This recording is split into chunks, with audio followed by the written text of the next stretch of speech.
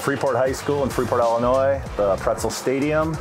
They use it multi-purpose, obviously, for their football, their soccer, track, and other things.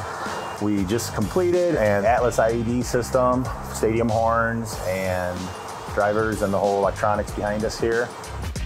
We are putting in a new sound system for our stadium. Our last summer we did the gymnasium, and this summer we're doing the stadium. And it was an easy choice to pick what we're going to do for stadium because it works out really well for the gymnasium.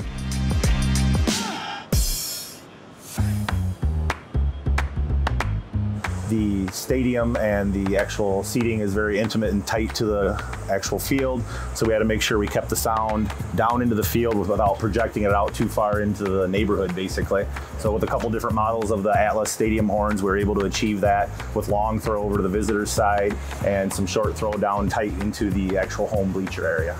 To get the sound directly down in front of the press box, even with the stadium horns and as great coverage as they do, you cannot get them directly down in front, straight down the wall. So we actually used the SM82s and got some local direct sound into those open areas that we needed to cover. With the CP400 or 700 amplifiers, we were able to actually use a channel independently for that. And then with the Blue Bridge 44, we were able to take a separate output to the 82s, which allowed us to get a lower level to those to balance them into the higher volume system as a whole.